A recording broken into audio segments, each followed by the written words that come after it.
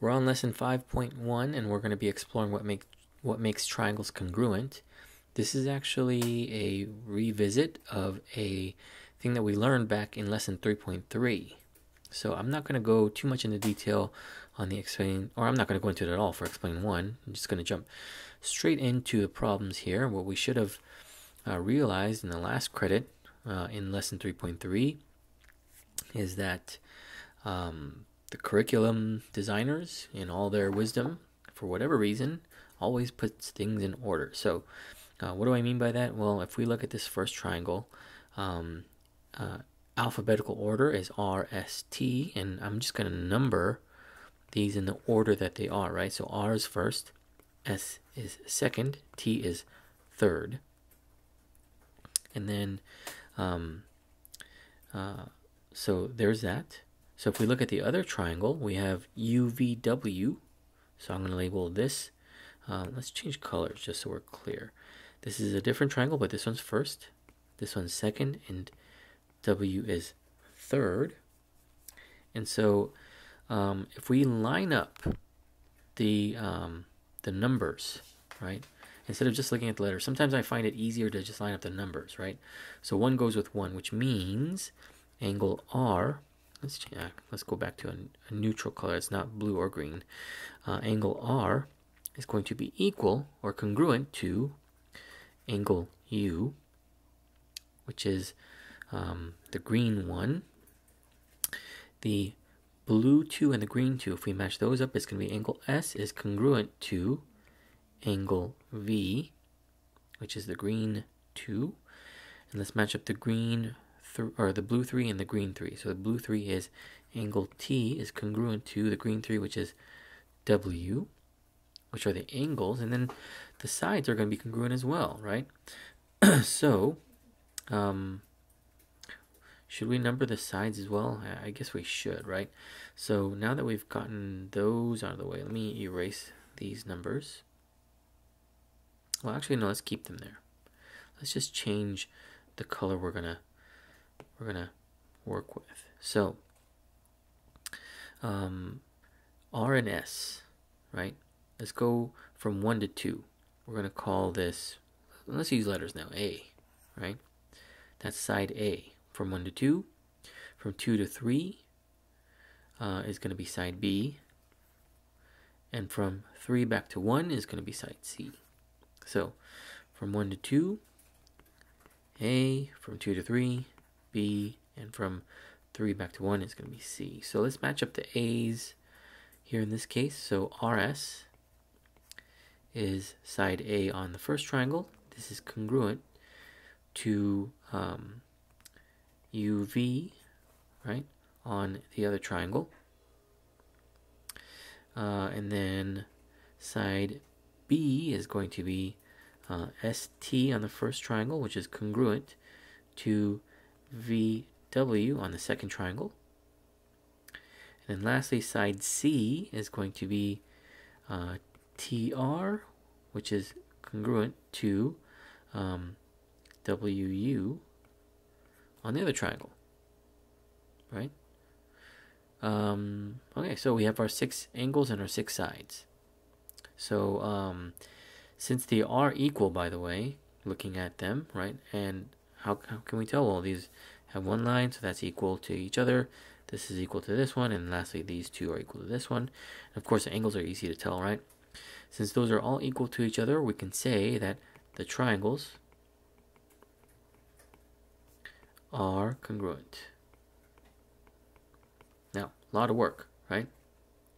As long as we can show that evidence, then they are congruent. Sometimes, though, we have an example like 2, where things clearly are not, right? And we don't have to go through the whole thing, or at least in terms of explaining it, I don't think you have to go through the whole thing.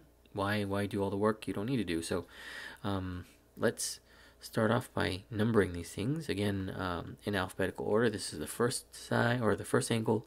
Here's the second angle. Here's the third angle. E is going to be the first angle here, second angle here, third angle here. So let's match up angles 1. And right off the bat, B angle B is not congruent to angle E, right? So I can automatically see that we're already off, and that's enough for me, right? Not congruent. They want you to explain because the internal angles are different, right? Now, as far as I'm concerned, as a math teacher, that's enough for me. If you can show just one piece of evidence that something isn't true, right, then I'm okay with that. And there are multiple points here for these two triangles that can prove that, right? You can clearly see there's an angle of 78 that's different from angle of 79, and even the sides, you only have one of these, right? You don't know what this side is or this side is, or so on and so forth. So anyhow, there's a lot of stuff missing in question number two, for those triangles to be congruent. Okay, so let's jump to explain 2 and just jump into the problem here. We're going to be using algebra to solve these, and so let's just take a look at the triangles themselves. And again, I just go ahead and like to number these just right off the bat. JKL. Oops. Just because I feel like it helps me understand the triangles a little bit better and their orientation, because math teachers love to just, change the orientations to try to confuse you. MN.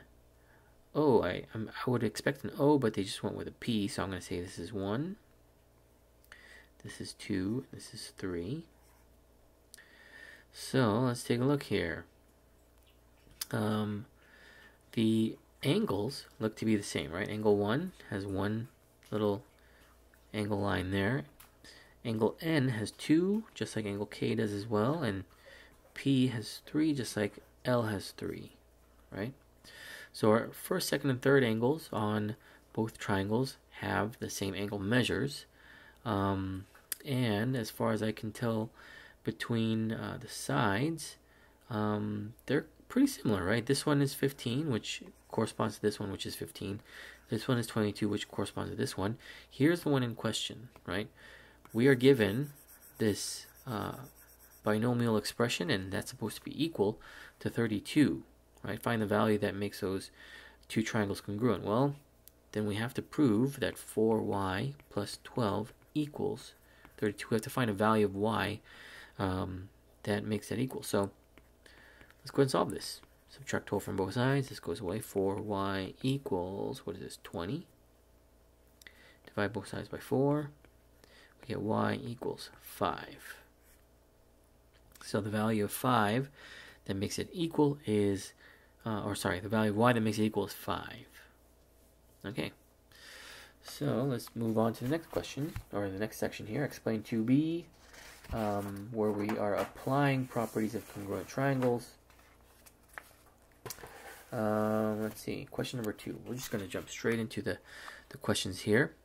Let's see, we'll use B, C, D, angle 1, angle 2, angle 3, E, F, G, angle 1, angle 2, angle 3.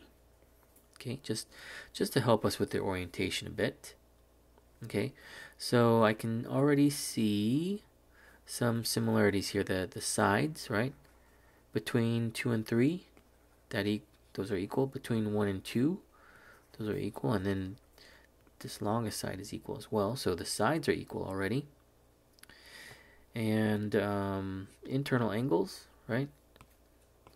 So angle G is 25, so or angle 3 and angle 3 over here are both 25. Angle 2 and angle 2 over here are both 112. And then we don't know what angle B is, but we are told that angle E is x plus 17. So let's set up our equation here. X plus 17 is equal to angle B. Let's call this I know what we have to do. We have to find this. We don't know what this is, right? So we have to use our knowledge of triangles to figure this out first. So I was going ahead, presuming, like We could solve this, but we can't. Or we can't solve it just yet. We have to find what angle B is first, right? We know all the internal angles of a triangle add up to 180. So 25 plus 112 plus our unknown, let's call it y, equals 180. So if we go ahead and combine like terms, 25 plus 112 is going to be 137 plus y. We subtract 137 from both sides. This goes away. We get 43 equals y. So this is going to be, excuse me, this is going to be 43 degrees.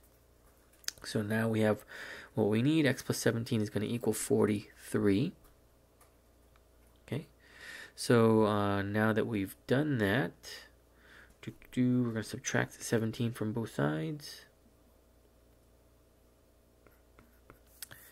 This goes away. We get x equals 2. X equals 26.